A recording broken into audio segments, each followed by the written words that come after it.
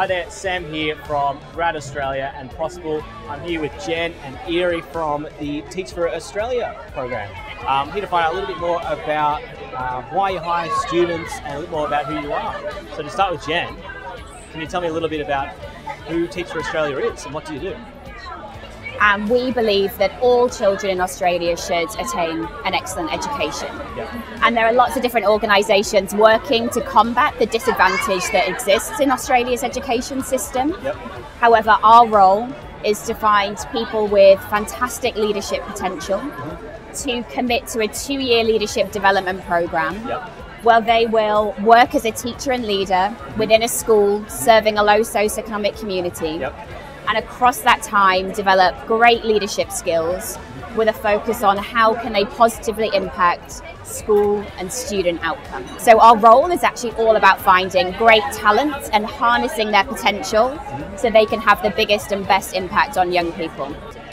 Neri, could you give us a little bit of insight into what a student will be doing in their 2-year program? As they work as teachers in the classroom, essentially from day one. So that in and of itself is a real leadership opportunity because you're leading 30 children every day. Wow.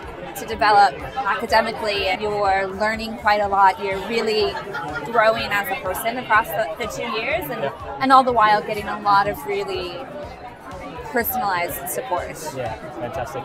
Some challenges you find the students are finding in the job?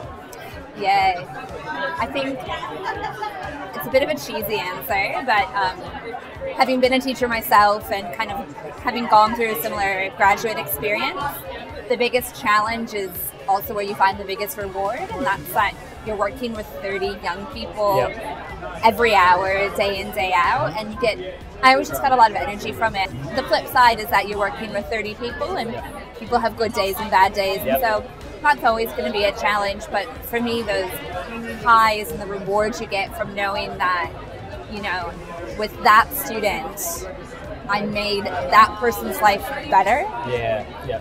It's hard to get that from any other career path. This is an incredibly challenging program, and the people that we recruit generally have been really successful up until this point, and so we ask for resilience because very honestly there will be so many experiences when they'll fail, and it's really hard to experience that failure initially.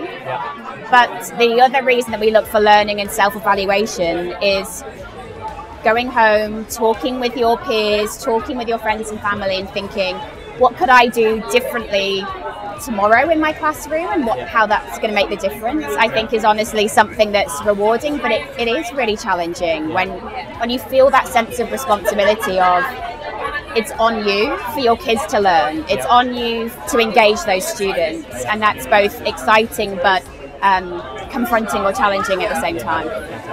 Common mistakes you both find that students are making when they are applying for your program. Can you give us a bit of insight into what students could be doing better?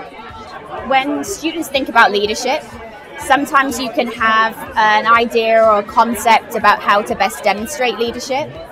And so I think often it's trying to second guess what we might be looking for in the recruitment and selection process.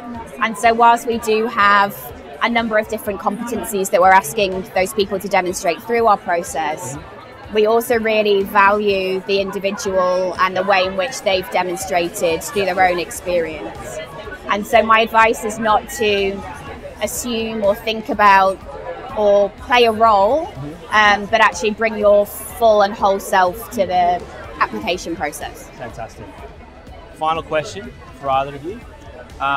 What is life like for the students after they finish their leadership development program? What's next? There's a lot of different things we find alumni of our program doing. A lot are still teaching in the school they were originally placed at, maybe moving to a different school to get additional development opportunities.